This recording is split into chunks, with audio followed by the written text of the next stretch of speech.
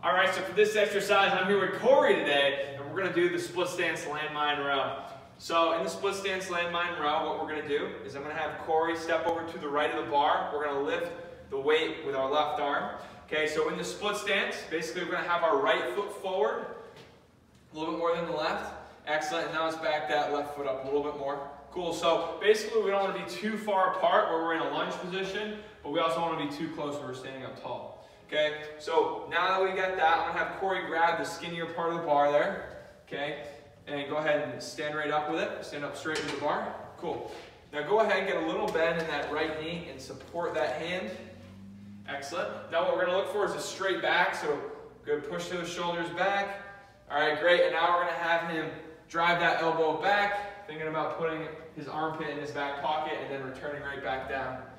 Cool, and he'll do the reps for that, and then of course, once we get one side, we'll flip over to the other.